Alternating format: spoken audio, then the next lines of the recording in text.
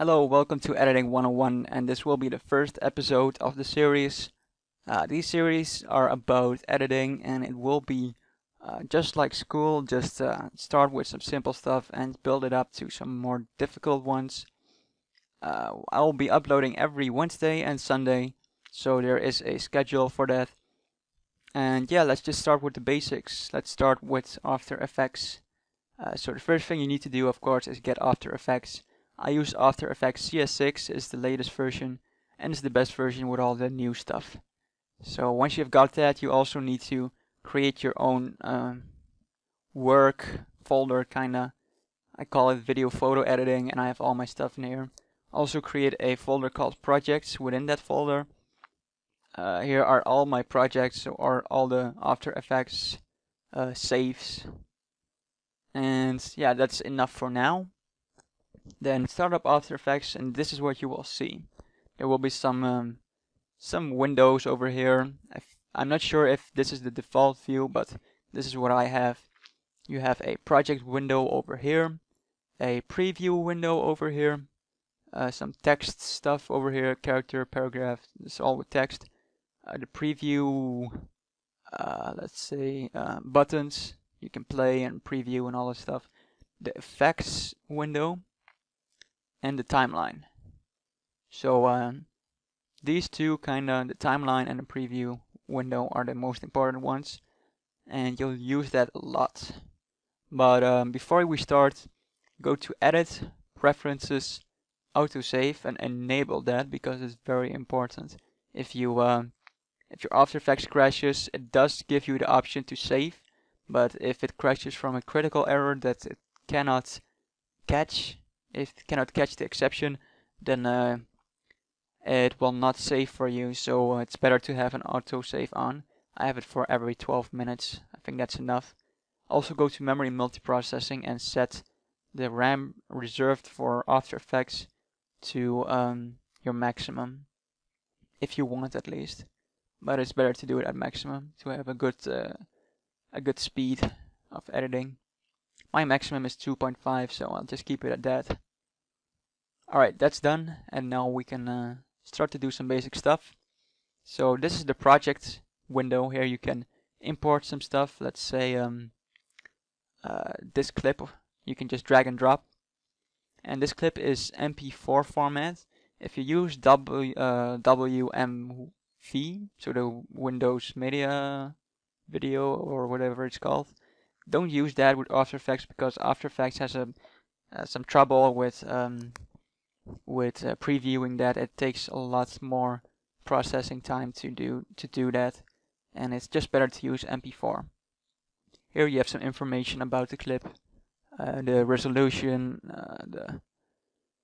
the color and everything, but that's not really important. So you got this clip over here, and you can just drag it over to your timeline, and it will create a new composition when you do that. And you could just also, let's delete this for now, let's delete the composition. You could also drag this over here. This is the, let's just hover over, it's the create a new composition button. So if you drag it over to there, it will create a new composition with this clip in it. So a composition basically is just a container. You can add multiple layers on it, and a layer also, I guess you know what a layer does, but it's just, you can put stuff on top of each other. You will not see the bottom one unless you do it like this. Wait. What did I do? Oh wait. You need to select the top layer. You see, these are two layers. You only see the top one over here, and this is the bottom one. You can uncheck the visibility if you want, like this. And you can also mute the audio, but you cannot hear that.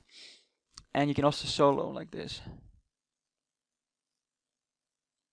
Alright, and you can also lock the layer. So if you, let's lock this one, then you cannot move this. You cannot do anything. You see, I'm trying to move it, but I can't. So that's pretty useful if you are done with that layer, with that clip. But if you push Ctrl Z, it's just, then you can just redo this. Push it a lot of times to get back. Go back, go back, go back. Oh, that's too much. Ctrl Shift Z is redo. Oh wait, I just need to double click this. Alright, let's just remove this and set this to the default position. I'll show you guys how to do this just in a moment, bear with me. Alright, so this is your composition, this is your clip. Here you can see if you just drag this, then this will also just show like that. If you want to play it, it will play it, but not in real time, because it takes some processing time to play it. But if you pause for now, you can see here this green line. That means that it's stored into your RAM. So this it can play in real time now, I think. Yeah. So this is stored. This is not stored. So let's say if you want to play this move, you can play. You can push this button, RAM Preview. It will first store it on your RAM and then play it in real time. So that's basically what you always will do if you want to test something. If you want to preview a certain range, and this slider over here is just the work area. It's your preview range. So if you RAM Preview here again, it will only preview this part. And there's a hotkey for setting the boundaries. Let's say you want to set the left boundary over here. Press B, and the right boundary is press N. So B and N. Also, if you want to clip a layer, you can always do it like this, but you can also just press Alt left bracket and Alt right bracket. So like this you clip the layer. And then you also have this slider. This is to zoom in and zoom out of the timeline.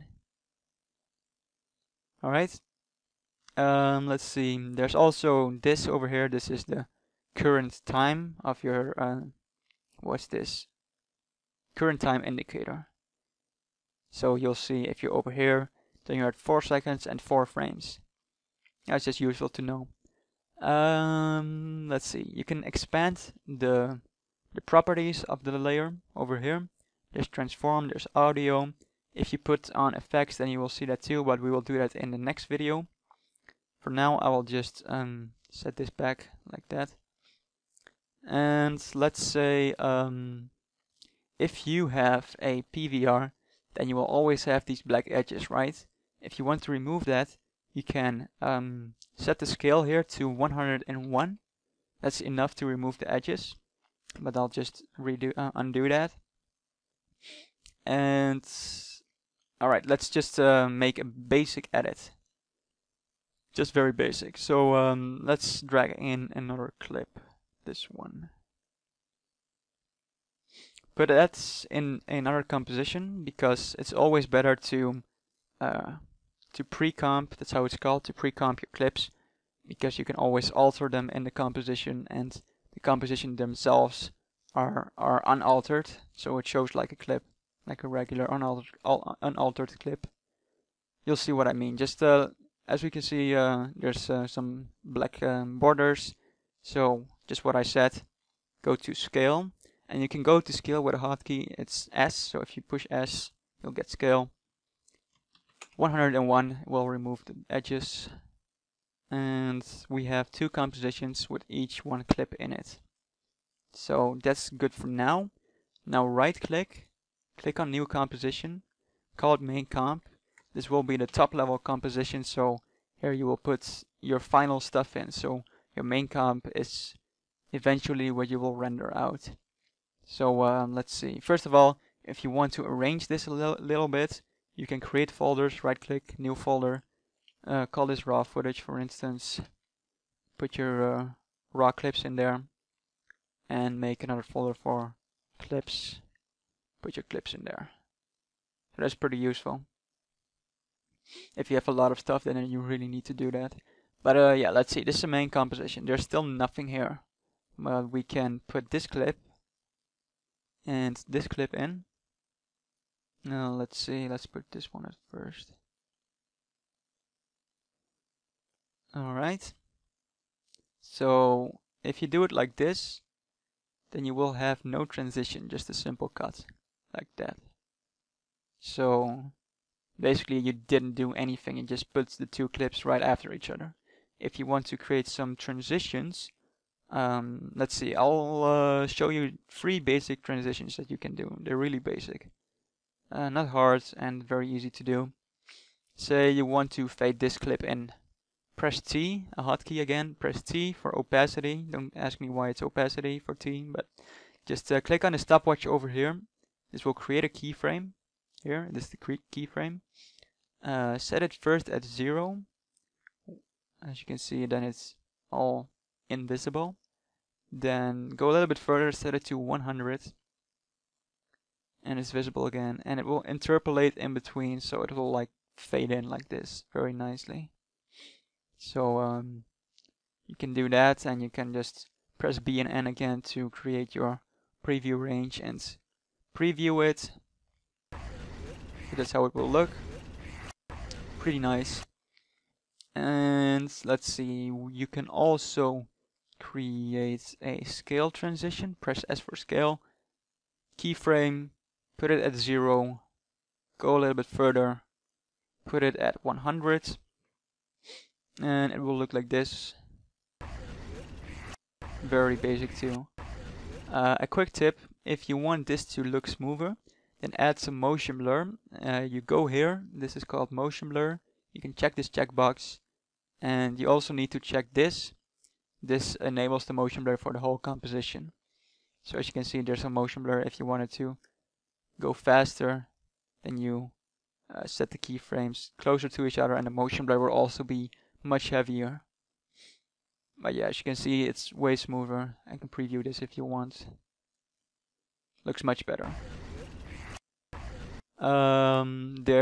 Okay, so those were 2 of the 3 basic transitions. You can also do a position transition. Press P for position. Keyframe this. Set it to, if you want it to come from the right, then click here. Type plus 1280, because that's the X value of the resolution, and it will go to the right over here.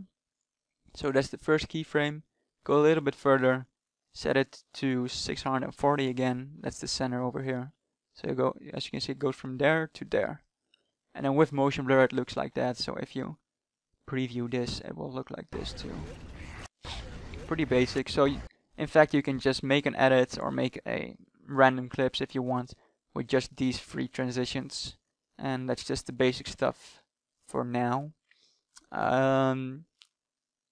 I'll show you how to render this out. So let's say this is your montage, your Gears of War 3 montage 20, and you have 2 clips with this simple transition, and you want to render this out. Let's do it a little bit less here. So this is the preview range. If you add this to the render queue, let's see, composition, add to render queue, then you'll see here comp name, main comp, it's just this, and we'll render this preview range out. So we'll go to the render queue again. You have some settings over here. You can make your own template if you want. I have one called Gears 3. I also have editing 101 test. I just did it now, but let's say you want to make a new template. Say make new template. Click on edit. If you use an HDP VR, force this to 29.97. That will be with Gears of War games. Also just with YouTube.